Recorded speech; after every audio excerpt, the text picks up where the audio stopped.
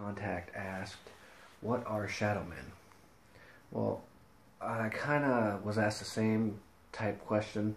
What I've come to know of shadow figures or shadow men or, you know, shadowy figures or whatever the fuck you want to call them, is all they do is they just watch. Like if you notice, like every story, you don't hear, oh yeah, a shadow figure attacked me. You know, it's always a shadow figure's up there watching me, or oh, there's a shadow figure down at the hall, or oh, I just saw a shadow figure walking across there looking at us. It's always a spirit that is watching. But what would cause a spirit to become a shadow figure? That's a very good question that I don't think anyone's ever attempted to, you know, answer. Like, why is there, you know, different kinds of spirits? I've never heard of anyone trying to, you know, explain the reasoning behind that. But I think they're just a type of spirit that watches you to see what the fuck you're doing. Maybe, you know, make sure you're not vandalizing their home. Or it could, you know, just be an evil spirit watching you to see, you know, what it can do to fuck with you.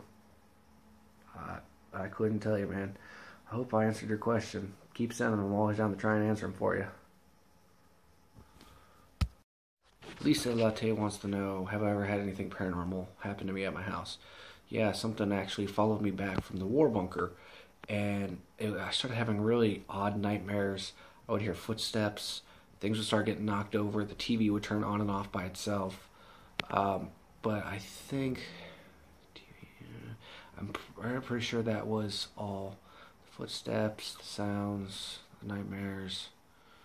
Yeah, I think that was all. But also when I was younger, I lived in a house where I seen a shadow figure and the doors would open and close by themselves. And that's kind of what started me into the paranormal. So I hope that answered your question.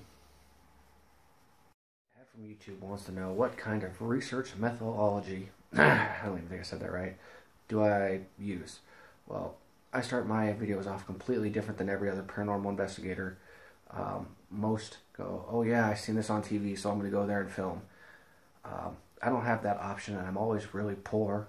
So how I start off every episode is an Urbex type of video where I go to old German abandoned buildings, usually that have some sort of history, and I go walk through with multiple cameras and film what goes on.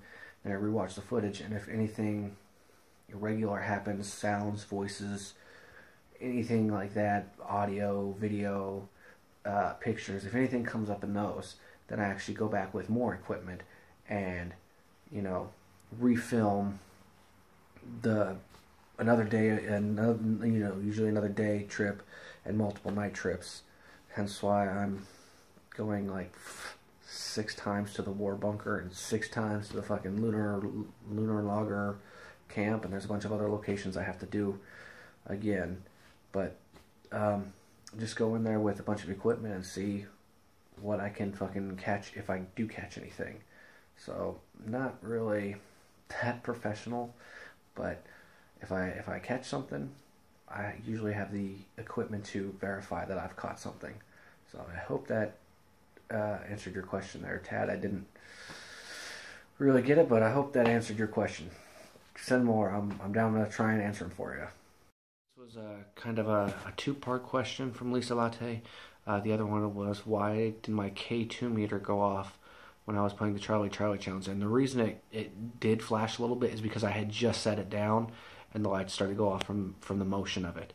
But it completely stopped once it was set down and there was no more movement.